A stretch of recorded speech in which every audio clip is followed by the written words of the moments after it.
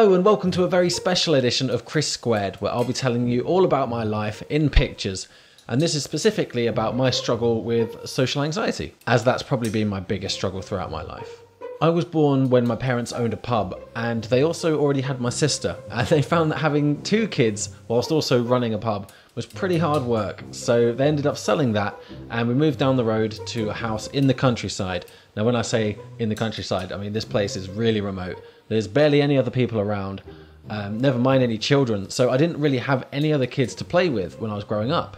So I turned to computers as a method of entertaining myself, but also interacting with other people, because I would use the computer to animate and play games, but also I would go onto forums and interact with communities that had similar interests to me. Now, getting most of my social interaction from forums turned out to be a pretty bad idea, because on the internet, don't know if you've noticed, but people are cruel, they are sarcastic, and they are aggressive, so a lot of my sense of humour kind of adopted this style. And it turns out kids in real life at school do not appreciate that. And my sarcastic humour got me into a lot of trouble, and I ended up getting pretty heavily bullied. This really knocked my confidence, and I became really introverted, and so I intentionally distanced myself from people because I felt like my own personality was harmful to myself because it made people not like me.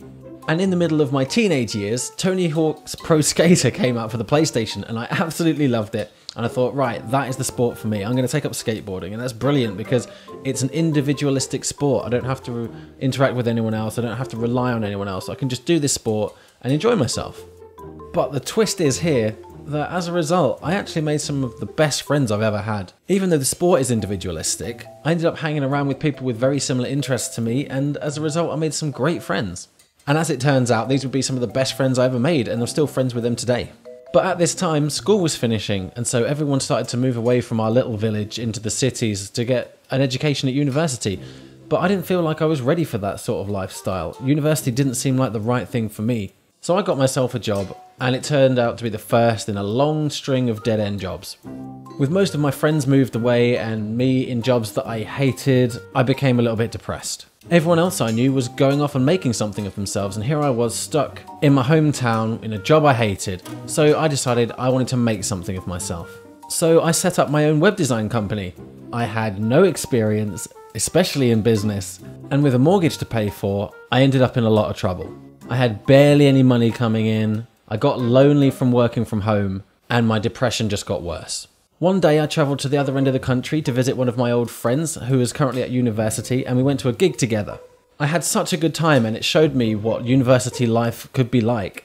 And I was so sick of my situation, I thought, right, this is it. I am moving and I'm going to university. I'm going to get to socialise with loads more people. I'm going to be given some free money from the government to do this. This is going to be a great 3 years. I didn't just slack off though, I worked really, really hard because I knew how important my future was to me now. So I studied and I graduated with a first-class degree, and I was so pleased with myself. It got me a great job in my field of web design, and in this new place of work there was plenty of other like-minded people, so I had plenty to talk about with them, and that got me more confident in interacting with people.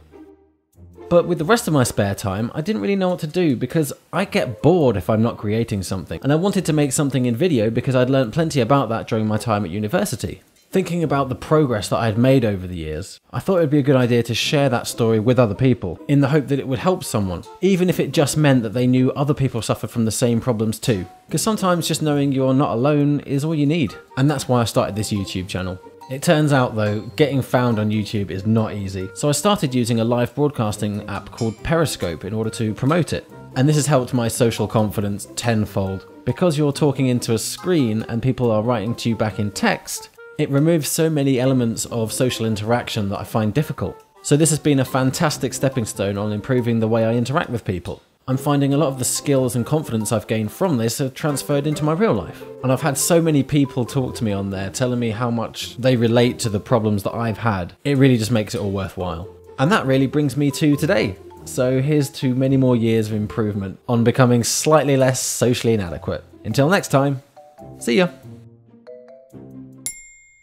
I'm definitely not buying you anything for Christmas. Oh, I was going to get you something. No, you weren't. Yeah, I was. I've already got your present. Really? No.